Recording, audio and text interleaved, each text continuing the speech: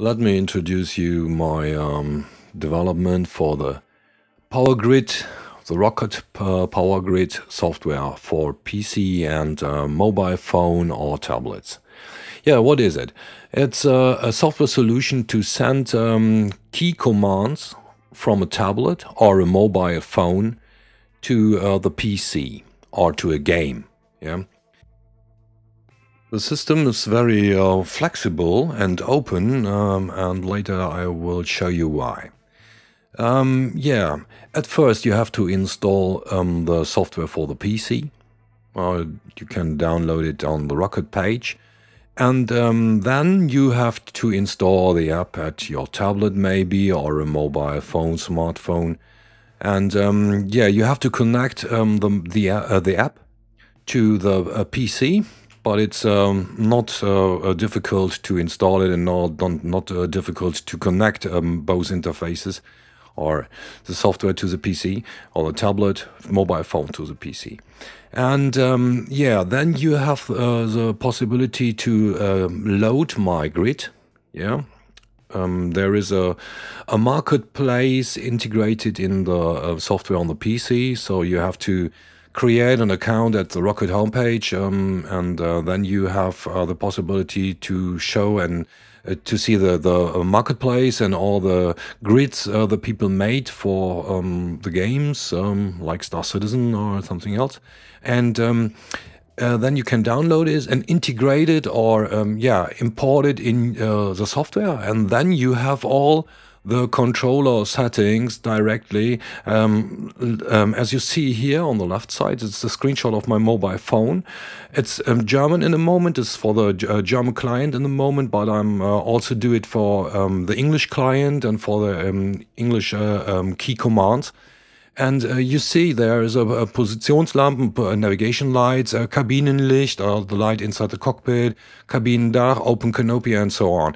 And it's very easy to understand which controller or which button or key command is behind this yes, this graphical interface here, yeah? This little switch or knob, or I don't know, maybe a wheel, yeah? You see altimeter. Yeah, you can yeah, set different settings there, and engine, also Motor an, aus, engine on, off, Propeller switch, Drehzahl, höher, kleiner, größer, and Trimmung, yeah, all these things. It's yeah, very easy to understand, because you see directly which key bind or key controller is behind this graphical knob or switch, or I don't know. This I made all these switches and buttons in a 3D program, because I don't want to use screenshots of the cockpits of the planes from IL2, because maybe I have a license problem if I use screenshots. And so I designed all the switches here and so on in a 3D program, because so I have better possibilities to use this interface also for Cliffs of Dover, because I want to make this key controller or graphical interface for Cliffs of Dover, IL2 Battle of Stalingrad or Battle of Bodenplatte, however, and also for Rise of Flight. So what you're now seeing in the background is yeah, the controller, or this is a tablet, and you see I press a button, and yeah, the game received the key commands. Yeah. So I will show you. So I have to press P, because yeah, now you see light on, light off, cockpit light, and now we're going to the navigation lights, position lights, on, off, and so on. Why I said it's a flexible system. Yeah, I show you why. Because my grid or my grid layout, you can change it. Usually, if you import a grid, Yeah.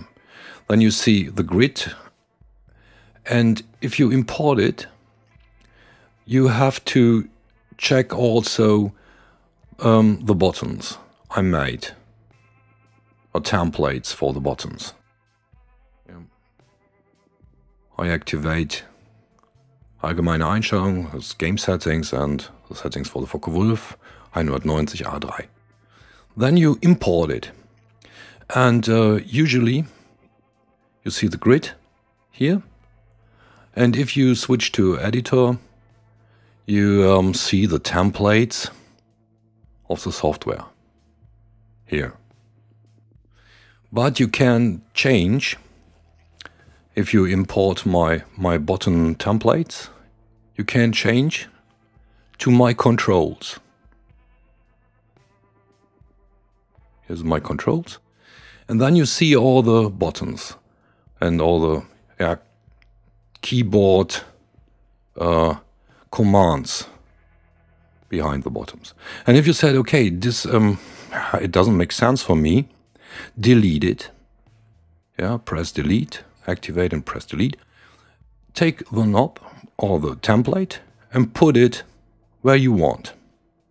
Yeah, and so you have the possibility to save your grid with a different name, like my grid or my AV, I don't know. Yeah, and then you create your own grids. Yeah, if you say, oh, the drafts or the templates are not good for my way I play, you can change it. And I must say I love this powerful tool, because it's open and flexible for everyone, and to create your own workflow or your own cockpit settings, instrument settings. Yes, this was the first movie to introduce the system, but more movies will follow. Okay, see you.